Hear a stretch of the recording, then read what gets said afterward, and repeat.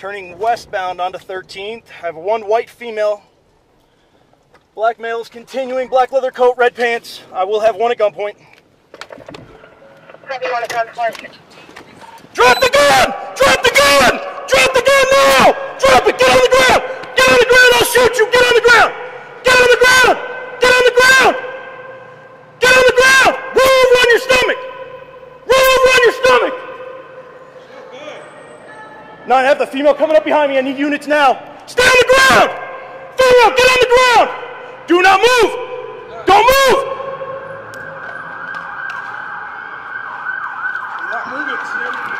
Don't! Stay down! Stay down! Get your hands up! Sir, why did you reach in your pants? No, roll on your stomach! Roll on your stomach!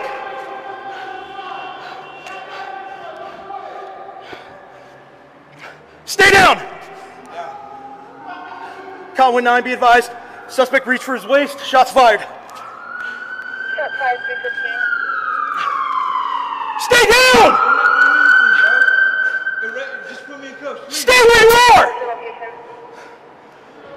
I'm directly under the freeway. I have one male proned out. I have shots fired. Kilo 25 has a female. Yeah.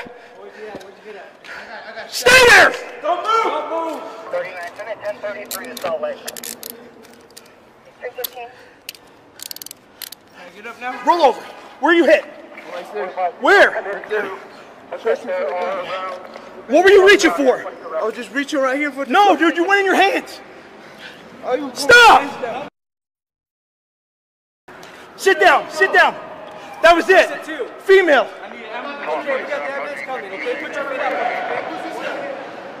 I don't know, get him.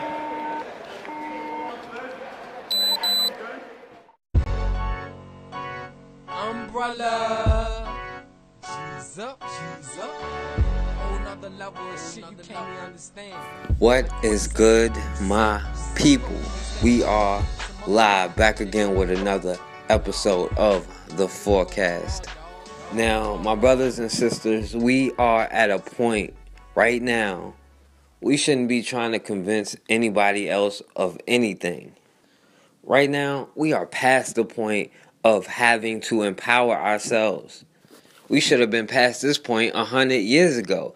And by the way, they were, because they didn't try to convince white people not to be racist. They just said, hey, we'll focus on our own fucking towns. We'll grow our own economies. We'll stick with each other. We'll have strong families. We'll have a strong economy. They did that. It's no point of trying to convince them or beg them for anything. This whole protest thing speaks for itself. Colin Kaepernick did a great thing, and it's affecting the league. But you can see that this race thing goes beyond any of that. It's not about the messenger. It's not about the way you present the message. The problem is the message itself. This is about equality. This is about unity and love and growing together as a society and starting a conversation around something that might be a little uncomfortable for people. But we got to come together and talk about these things and grow as a community, as a connected group of individuals in our society. And we're going to continue to show love and unity. And this week we're going to ask the fans to join in as well and come together and show people that we can be connected and we can grow together. The problem isn't the flag. It isn't the national anthem disrespecting the military or anything like that. The problem is the message of inequality in the justice system. The people against Kaepernick will probably be the same crowd of people who will tell you that those black people, armed or unarmed, deserve to be shot by the police. They can't say, well, you're disrespecting the military, because they don't give a fuck about the military when it's black soldiers. They bring up World War II. Well, how was the black soldiers treated? You bring up today, well, if I join the army and take my military off, am I seen as a black man? Yes, I am. They can't blame it on the messenger, because recently Aaron Rodgers came out and said, hey, we need to focus on this racial inequality. How can you be against that?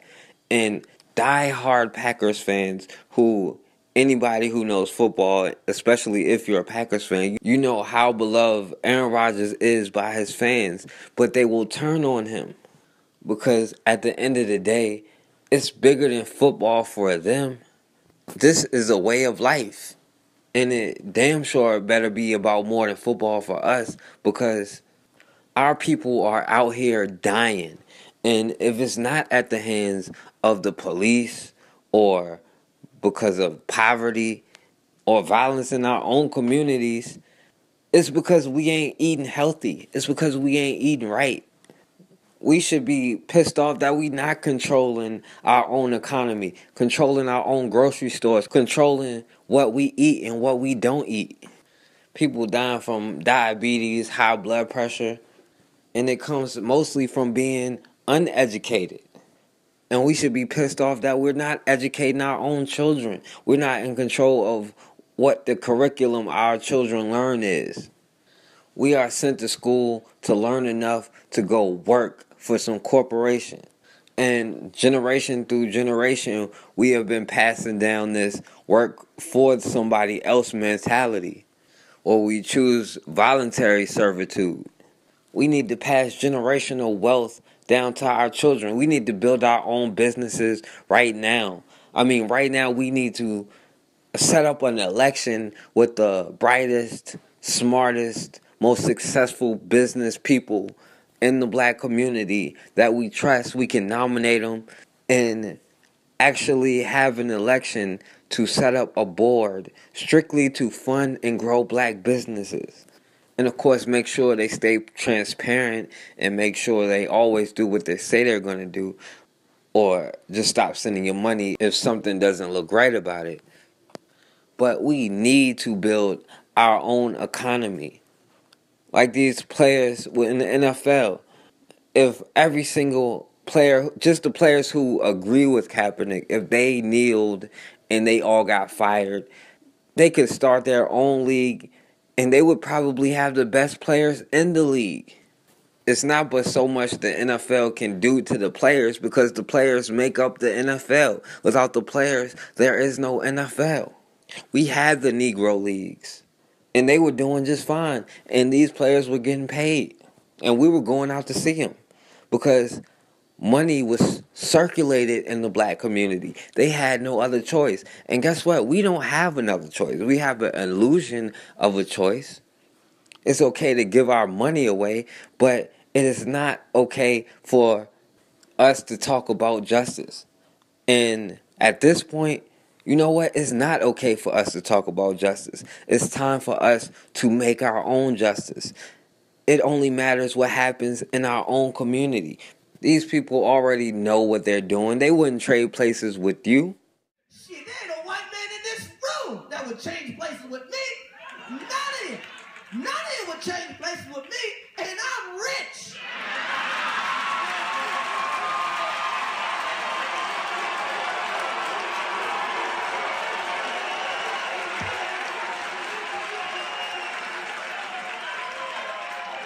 That's how good it is to be white. There's a white one-legged busboy in here right now that won't change places with my black ass. He's going, nah, man, I don't want to switch. I want to ride this white thing out, see where it takes me. That's right. So when you white, the sky's the limit. When you black, the limit's the sky. I want every white person in this room who would be happy to be treated as this society in general treats our citizens, our black citizens. If you, as a white person, would be happy to receive the same treatment that our black citizens do in this society, please stand. You didn't understand the directions. If you white folks want to be treated the way blacks are in this society, stand. Nobody's standing here. That says very plainly that you know what's happening. You know you don't want it for you. I want to know why you're so willing to accept it or to allow it to happen for others.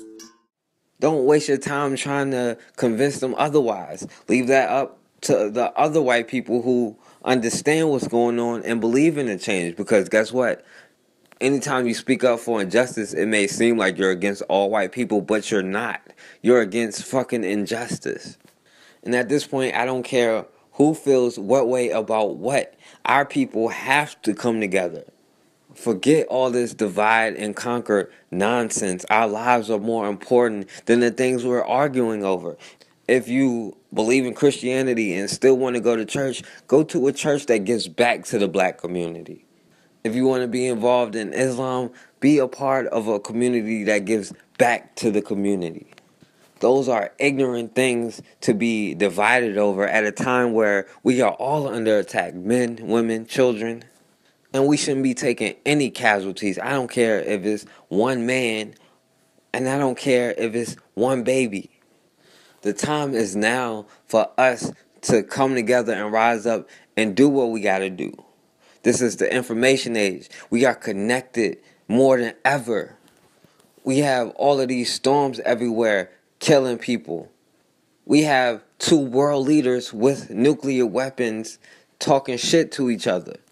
Now is the time to create our own nation so that we can protect ourselves, so that we can empower ourselves, so that we can build whatever we need to build.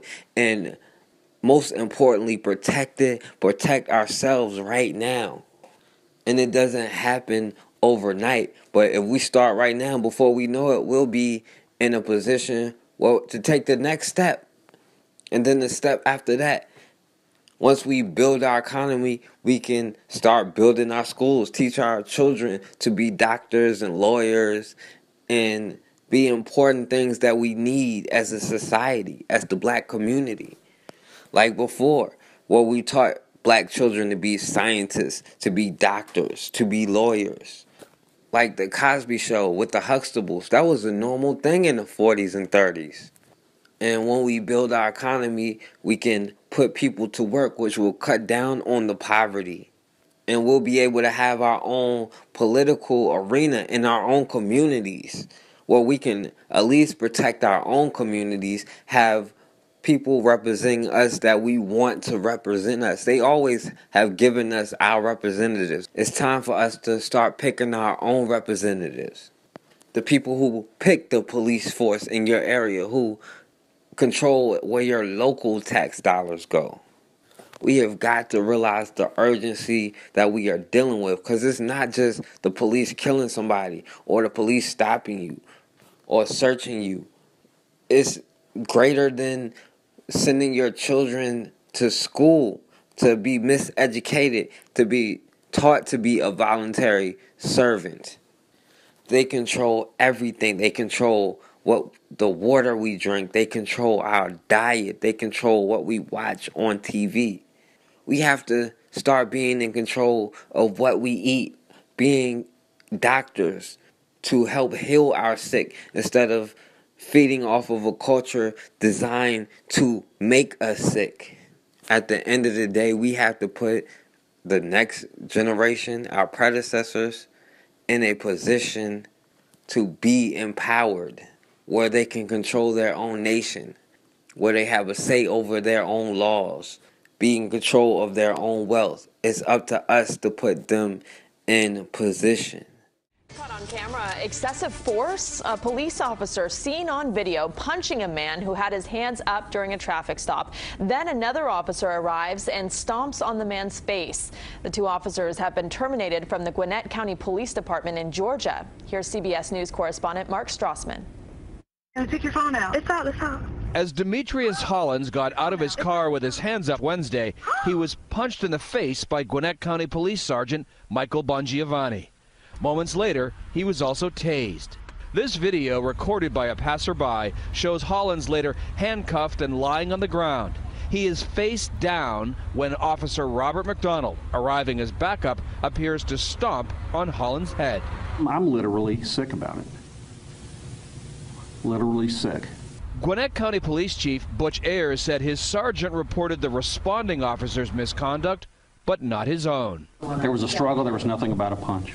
The incident that was depicted upon that video was not mentioned or described in those reports. The arrest report said Bongiovanni pulled Hollins over for an unusual lane change and driving without license plates. After he claims Hollins acted strange and angry, Bongiovanni says he deployed my taser and performed a leg sweep. All I can say is I wish this never happened to me. His face bloodied and bruised, Hollins was bailed out of the county jail by his attorney on Thursday. He's doing okay right now. We just want to get him to the hospital and get him checked out. Hired in 2013, Officer McDonald had 3 previous instances of use of force.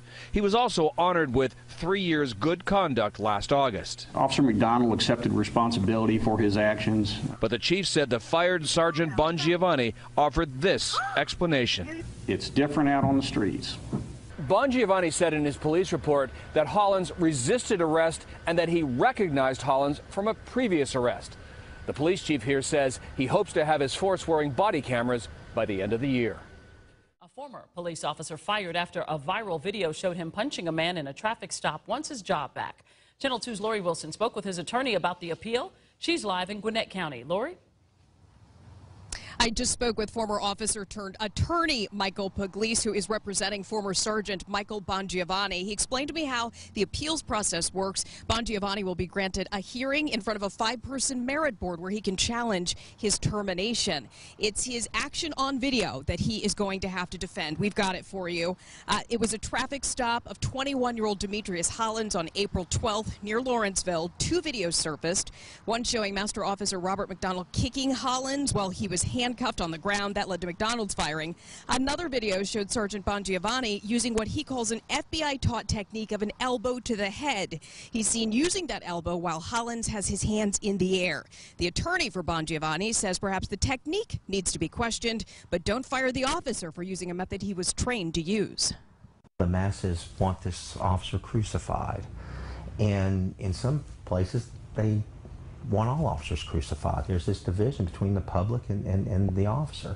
And all we're asking is don't automatically flow with the masses. Take a momentary pause. Just rest. Get all the facts in, and then make your decision. Nearly 90 cases connected to 2 Georgia police officers caught on camera beating a handcuffed man last week have been thrown out. The Gwinnett County Solicitor says she is dropping all cases involving Robert McDonald or Michael Bongiovanni. Getting our hands on some video that shows what happened after a bizarre confrontation in Port Charlotte. A 12-year-old got punched so hard it knocked some of his teeth out. 4 in the Corner's Deborah Souverain finding out the man who threw the punch says he did it in self-defense after that kid and his friends threatened him coming onto his property. Deb? Amy and Patrick, the child says he never actually stepped foot on the man's property, but he does admit to walking over to him after he heard the man yelling. We also spoke to the man who punched the child in the face. He says the children were blocking traffic and he simply wanted them to go home.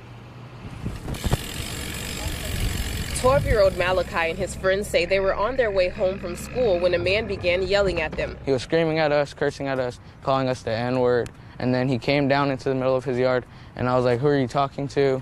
Then he came down to the sidewalk and said, come in arm's length, and I'll show you what I'm talking about. This is what he says his face looked like after the incident. When I realized my teeth were dangling in my mouth, it was kind of shocking. I didn't know what was going on. It was like a nightmare. I just knew I had to get there, and I had to get there fast. The boy's parents are upset because the man who did this to Malachi was not arrested. Where is it okay for an adult to take the law into his own hands and to strike a kid hard enough to knock out his teeth? Where is that acceptable? In what country is that acceptable? According to this incident report, the man who punched Malachi was 27-year-old Vincent Cervallo. Originally, this is where the altercation took place, right here. He spoke to 4 in Your Corner to tell his side of the story. I told them that they all need to back off, and if they come on my property, I'm going to defend myself. And they were just like, you won't hit us, you won't hit us, and they started to surround me. He says it all started when he yelled at the kids to get out of the road because they were blocking traffic. This cell phone video captures the moments after Malachi was punched. Vincent says he acted in self-defense. He touched me, and I let my hand out, and I ended up hitting him. It was not my intention to hit anybody that hard. It was not my intention to knock teeth out. It was not my intention to do harm or just cause any kind of trouble. Vincent says he never expected things to escalate to violence, and now he's pressing charges against 12-year-old Malachi for assault. something the teen and his parents can understand. He's not going to jail, and nothing's happening to him, and he's basically getting away with it right now. I want the man in jail. The state attorney's office will be reviewing this case, and Vincent tells us he's been receiving death threats ever since images of Malachi began making rounds on social media. Today, we saw a deputy escort him from his home for safety reasons. The children say they just want justice. Reaction to the Steelers controversy is all over social media, and tonight a local volunteer fire chief is apologizing for something he said on Facebook. Ralph Iannati is live with more on why it's causing such a stir. Ralph. Yeah, thanks very much, Susan. A fire chief here in Washington County says it was a case of bad judgment, but nonetheless, there are a lot of eyebrows being raised here tonight in Washington County and some sharp reaction as well. Oh, say, can you see? The fallout continues after the Steelers game on Sunday and the team's decision to stay in the tunnel in Soldier Field in Chicago during the national anthem before the team headed out onto the field. And some of the reaction crossed the line. Paul Smith, the chief of the Cecil Volunteer Fire Station number 2 in Washington County, posted a derogatory response on Facebook, directing a racial slur at head coach Mike Tomlin. Reaction to Smith's post in Cecil Township was quick and negative. Yeah, I'm completely upset, especially for a town like this coming from the fire chief. That's disrespectful in my eyes. In my point of view, I don't agree with it one bit. For a fire chief or for anybody of public authority to come out and say something like that is wrong. They don't need to be in that position. Not good. No. Don't like it at all. Kind of a dumb thing to do, I think. And there's enough tension in this country over black and white, and he's definitely adding to it. Fire Chief Smith is out of the country on vacation, but on Facebook he responded to us saying, I want to apologize. I was frustrated and angry at the Steelers not standing for the anthem. This had nothing to do with my fire department.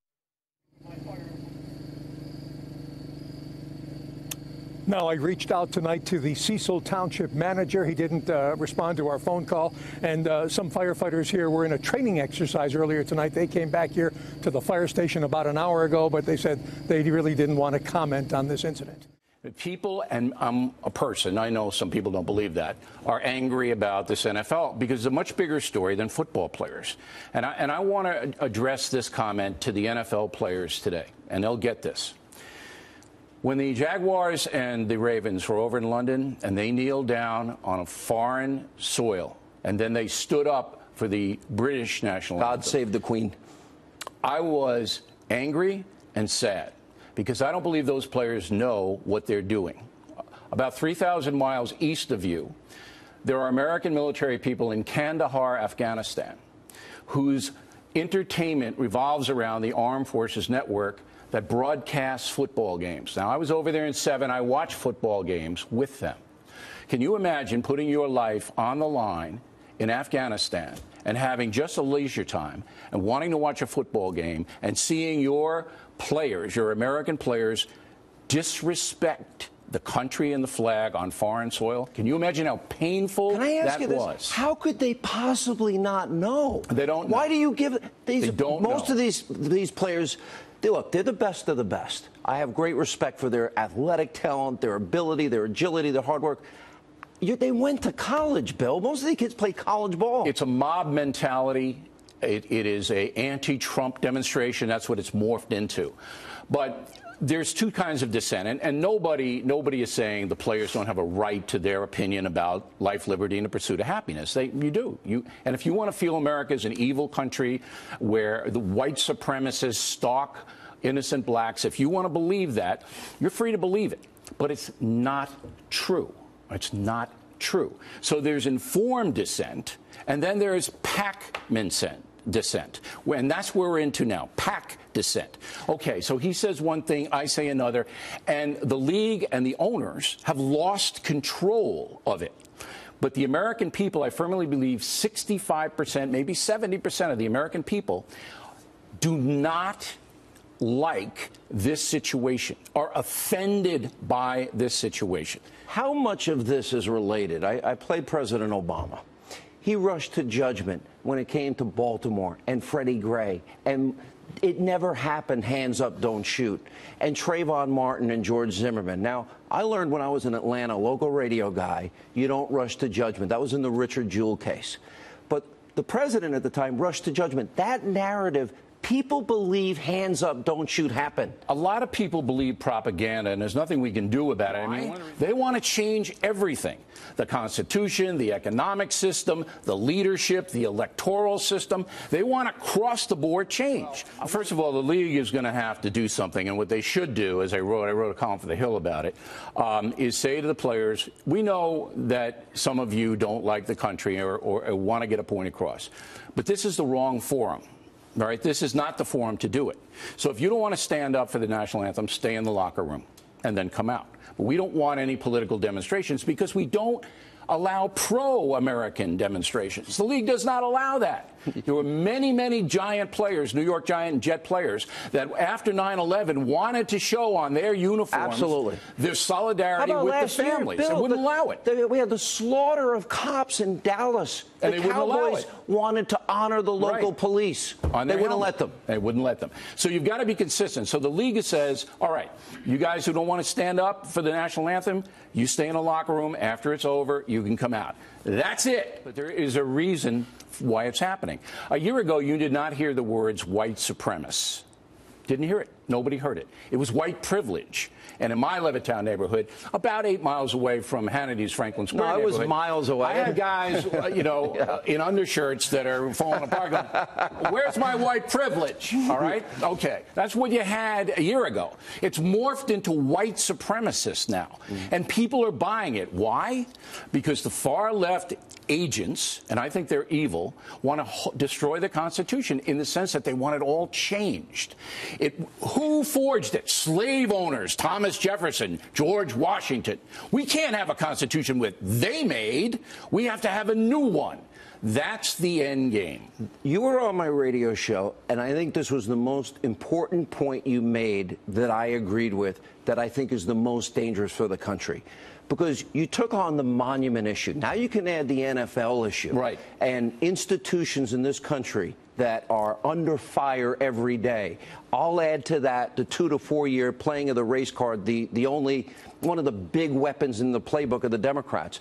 But ultimately you say if they get rid of the monuments, they get rid of our history, they can take a knee during the anthem and diss the flag, then ultimately it's really the Constitution they want to change. That's right. I want you to make that point. They're after they don't want capitalism. They don't want the Electoral College. They don't want white people generally calling the shots. So they have to mobilize minority Americans to be angry. You know, we do this on BillO'Reilly.com almost every night. I'm paralleling you on our website. But if you understand history, and most people don't.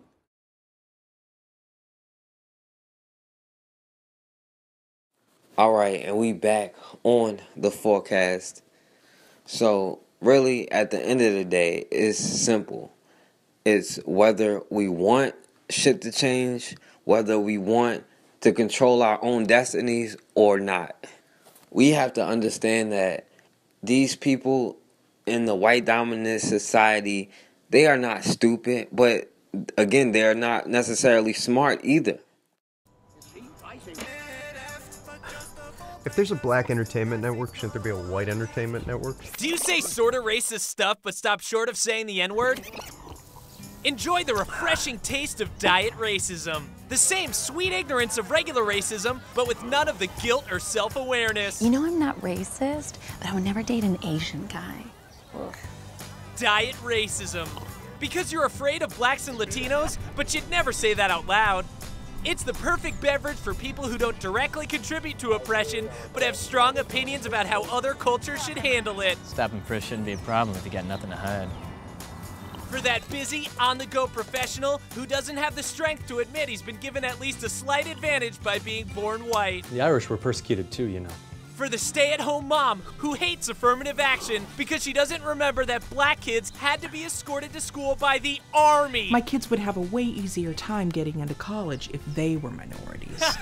Diet racism, because you just don't get it. The official beverage of the Washington Redskins. They got into the position they are in off of sheer brutality. They set out to create slaves, and in 2017, it's still working.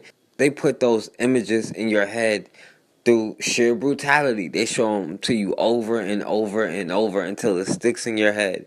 They tell you the same thing for hundreds of years until you say, well, it must be right. You've been saying it for hundreds of years.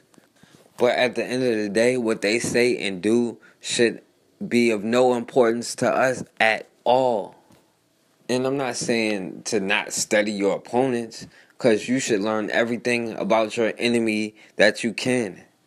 But we have allowed ourselves to be miseducated so much to the point that we call ourselves minority.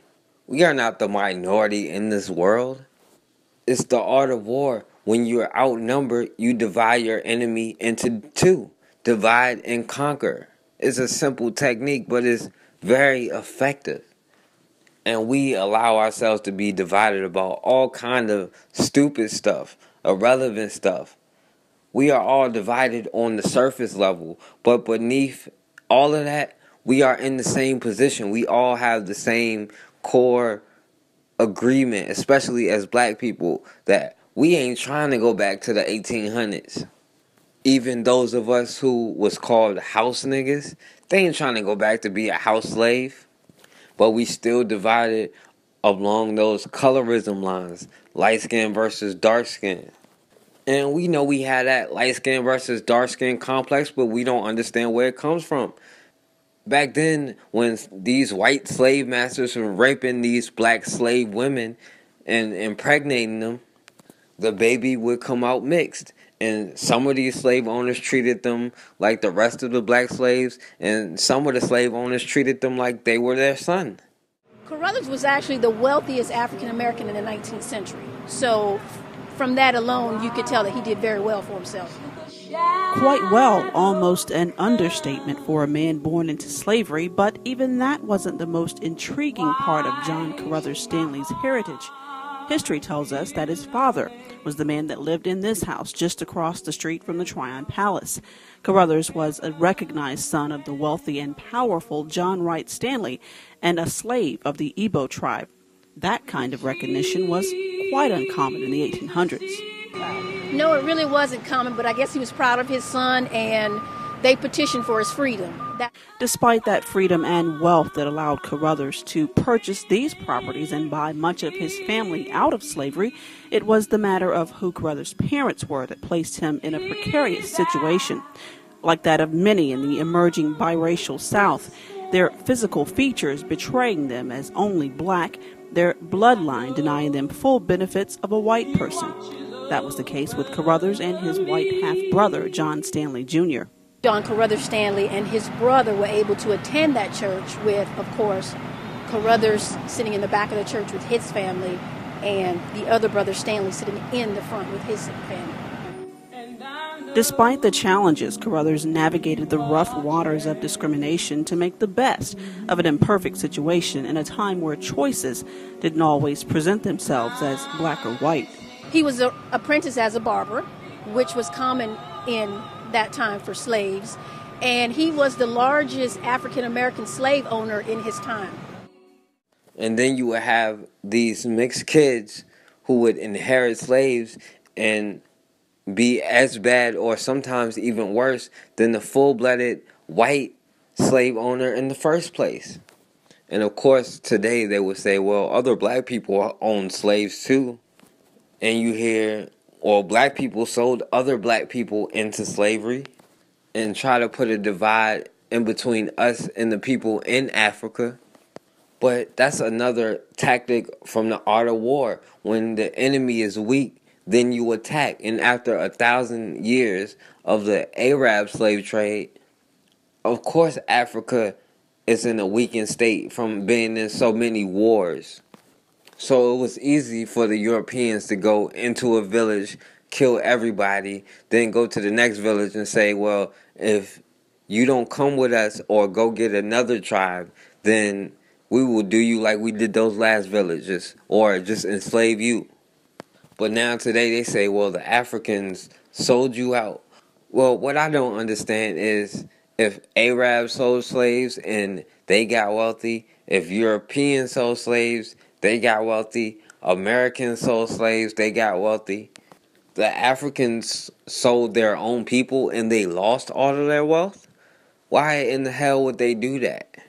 But when I think about all of this talk about Africans hating us and us hating Africans, it really comes from the white narrative. It really comes from the narrative of white society. And we have to start controlling our own narratives, at least with ourselves. It doesn't matter what they think or feel. It only matters the narrative that we give ourselves. Because when we go by their narratives, it only leads to more divides, like divide between black men and black women. Now, black men and black women have to be on the same page. We can't do it without our women, and our women cannot do it without us. We have got to work together. But every time we begin to get on the same page, another narrative comes out. During slavery, families were ripped apart. They would take a baby from its mother. They would come into the home and take a man's wife away just to be raped, and he couldn't do anything about it. But even then, the black families did not break up.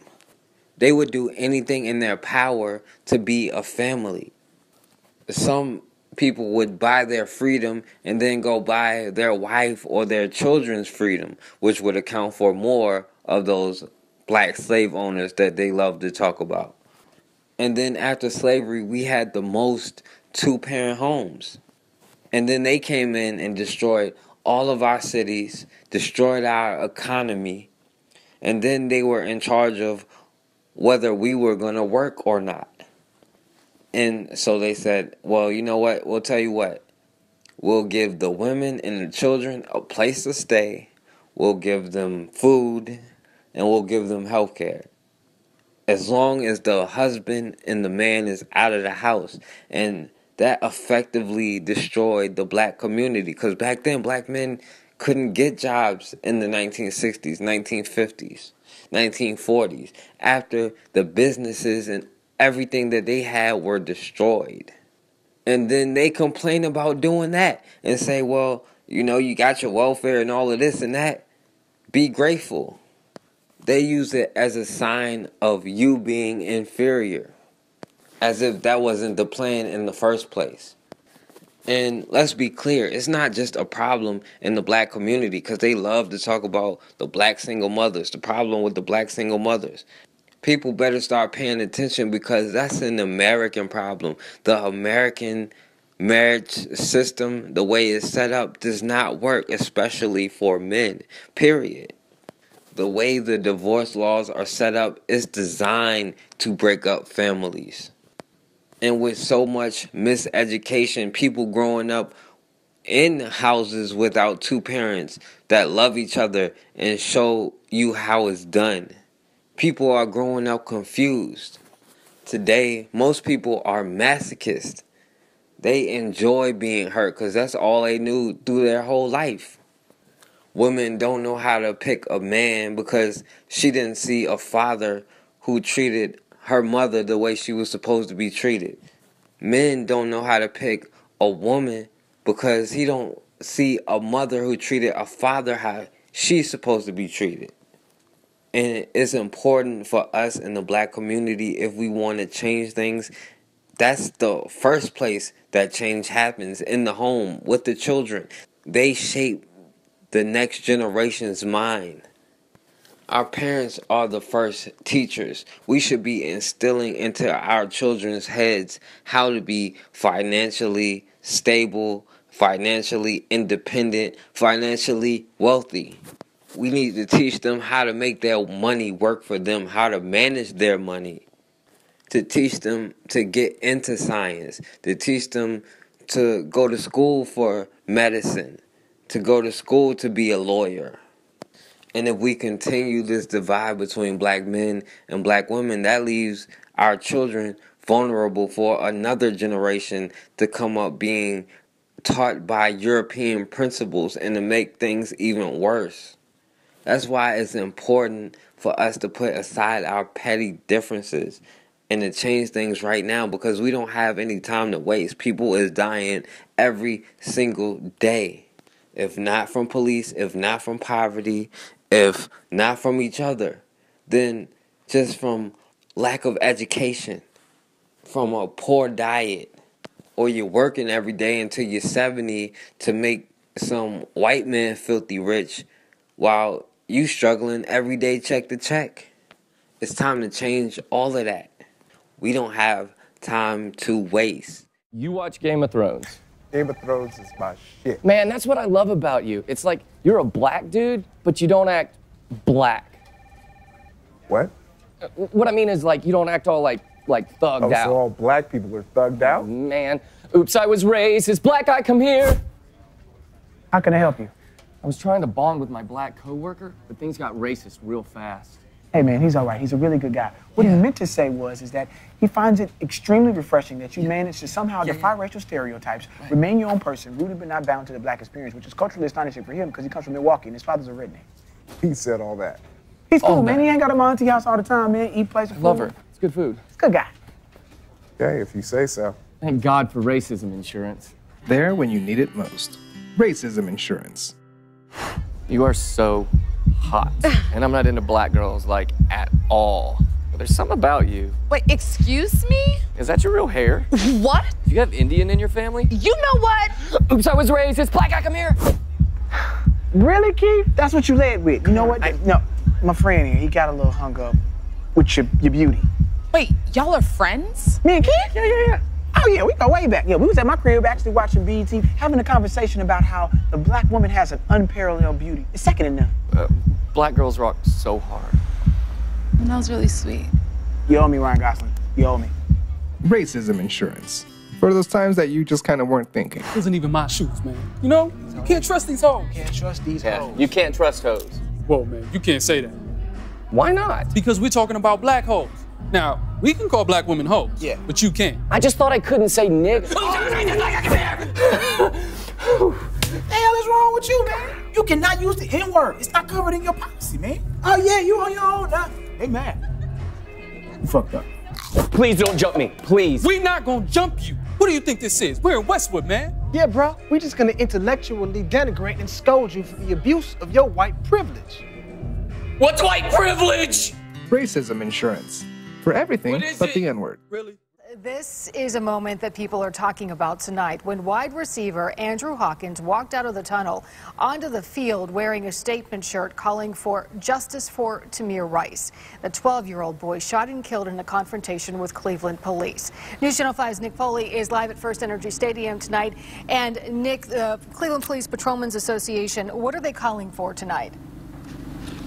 Well, Tracy, it's safe to say they are not happy about it at all. That shirt worn by Hawkins called for justice for Rice, as you mentioned, and also for John Crawford, a man who was shot and killed by Dayton police in a Walmart back in August holding a replica gun. Now, that shirt, of course, is Hawkins' opinion, but his gesture now has the CPPA calling on the Browns for what they believe is some needed damage control. A silent statement made by Andrew Hawkins, and one that some Browns fans that were in the stadium for the game say Hawkins had every right to make. It's freedom of speech, freedom of expression, and what he did is what was in his heart. Everybody has a right to express their opinion, especially about something that might ring home to them, you know, urban type issues, and it's important to know these things and what's going on today in today's society.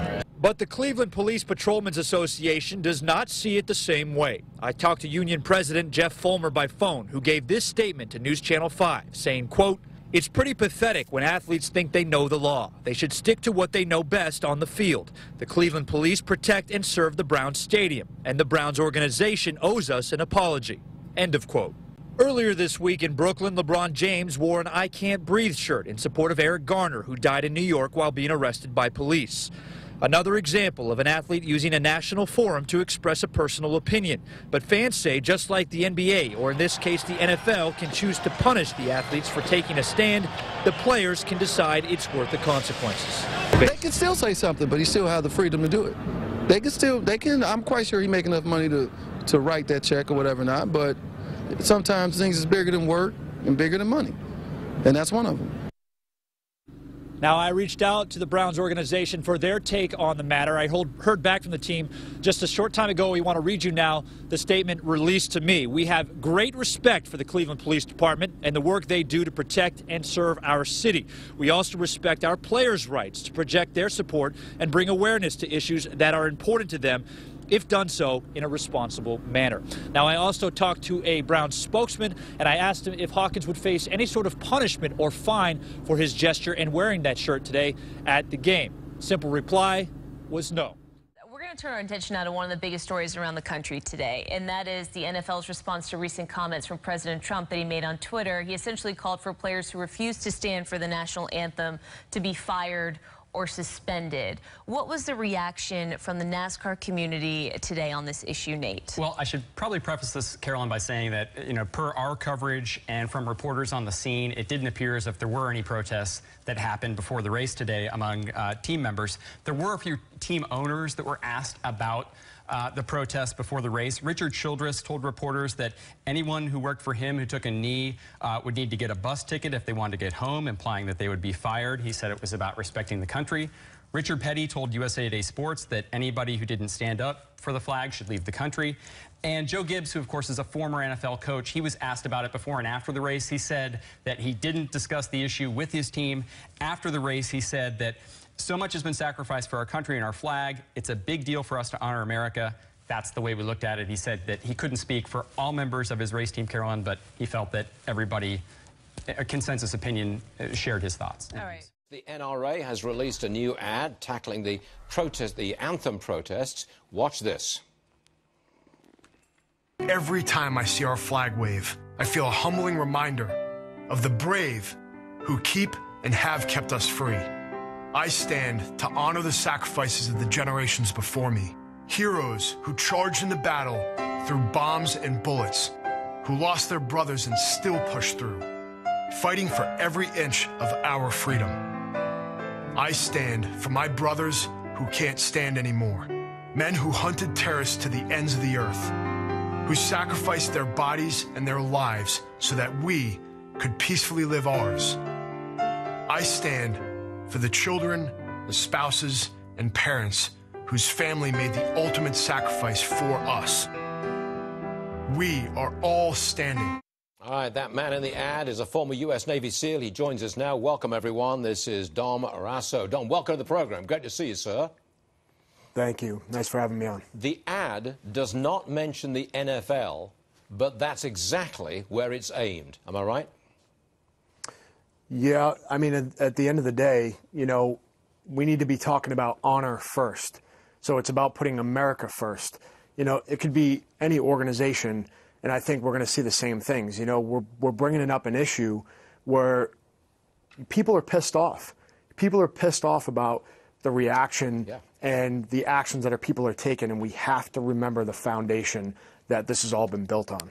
I think the NFL is the big loser here. I want to break you away from the NRA for a minute and just look at this situation here. Seems to me it's the NFL which is the loser. They're not enforcing the rules that are in their own rule book, and they seem to be just in chaos about this whole issue. What do you say? Well, like I said, Americans are upset. It doesn't matter what issue you're talking about. It's the foundation of everything that we've built here. I know I'm pretty damn proud of where we've come as a country, and we all need to take a look around and look at the freedom that we've got. I'm disappointed. There is nobody that I know more than me that wants to see us united, have great leadership, and then honor all of those who have gone before us. And at the end of the day, I am disappointed in leadership and some of the decisions that were made, but it's a learning point. It's a learning lesson, and that's why America has been so great. Because you know what we'll do with this? We'll take this and we'll continue to figure out ways to bring us all back together with putting honor first. But at this moment, I think you're quite right. Most Americans are really angry at what they see going on their screens, Monday Night Football, Sunday Night Football. I think you've expressed the mood of America very accurately. I think people are, as you say, thoroughly angry. Last word to you. There's no doubt about it. Everybody's looking at this right now, and everybody's paying attention. And we have to have good leadership. Everything I said in my video, the brothers that I've lost, the families that have sacrificed so much, It's timing. I'm not saying there's not important issues we need to talk about, but it's the timing that you pick to bring it up.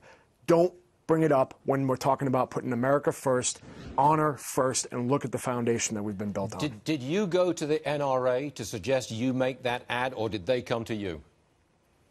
You know, it's always been a joint effort about putting our rights first, whether it's the Second Amendment, the First Amendment. They're all things that are extremely important to me. This specific subject, it hit home. It means a lot to me. And I know that I'm in a position in order to convey that education. When I look at the people that take the actions that they're taking, sometimes I just realize that they don't know any better. And we have to continue to bring what's important and what's valuable to this country. Last one, Dom. The next football game on TV, NFL football game, will you watch? We have to be aware of what's going on. And unfortunately, you can see a lot of people reacting. I see people burning jerseys, canceling their tickets. You know, I've taken small actions in my own life to mitigate some of that because of the values. But it's still a point where we can turn this into good leadership. And at the end of the day, it's going to be very difficult for me. There's no bigger Patriots fan than I know than me. And I was disappointed in the actions taken.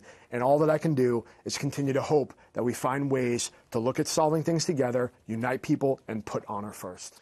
We've got some professors in this part of the country who are today calling for communist victory. And they say that's free speech. But they mean free speech only if you let them speak. They don't want anybody else to speak. And I tell you, Governor Wallace used to just love to use the long-haired hippie agitators, the folks who were out in the front lines of the civil rights movement, the anti-war movement. I love you too, I sure do.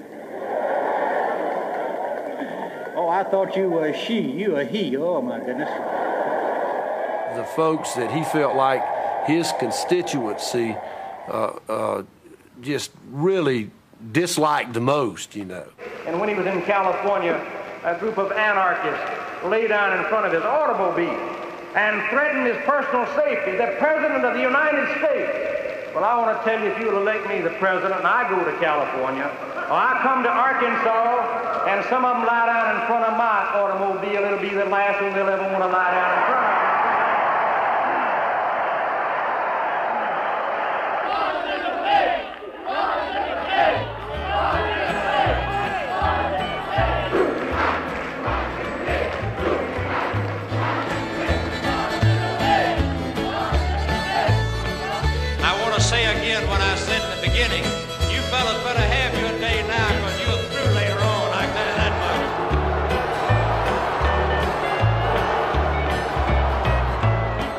That would be the kind of pictures that we would want. Well, just keep on. You get me 1 million votes every time you show up, I tell you that much. When that would be on television, and particularly back home in the South. Come up here after I've completed my speech and I'll autograph your sandals for you. People would just want to just leave the cotton fields early in the afternoon and get to the television and send whatever dollars they had right into the campaign headquarters. And by doing that, we were able to finance the campaign.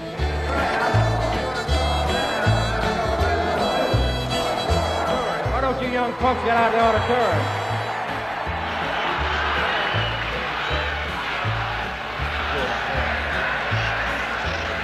And I tell you what, I may not teach you any politics if you'll listen, but I'll teach you some good manners. I'll teach you some good manners, you know. I'll teach you some good manners.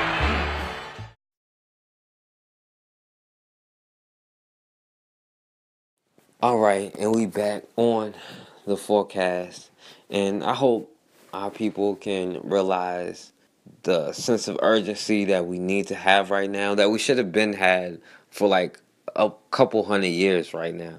But right now we have to start. We have to build our own economy. We have no more options. We have no more excuses. We don't have any reasons to not do that. But what we have to understand is whatever we build, whatever we do, somebody will be coming for it. And we have to be ready to protect ourselves. That is the one thing that we have lacked over and over, and it's causing us. It is causing us deaths that is very avoidable. We do not have time to play. We do not have time for any extracurricular activity. We have to focus on empowering ourselves and putting our children in a position to be empowered and teach them how to protect themselves. So as always, man, we have got to start standing for something, or we're going to keep falling for anything.